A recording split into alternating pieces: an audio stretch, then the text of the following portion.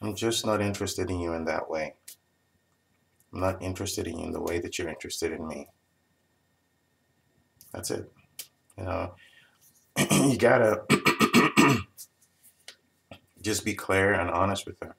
You know, how do you make it clear that you don't like this girl? Is just to be honest with her and tell her straight up, I am not interested in you in that way.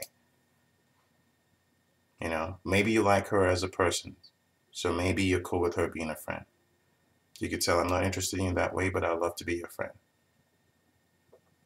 That's it. That's it. You know, the worst thing you should do now is try to put too many words and sentences, because then what she'll do is she'll be looking into each of those sentences and going, he said this, so maybe he actually means this. She's going to try to deduce some meaning out of it from what you're actually trying to convey. So you have to be short, clear, concise, and to the point.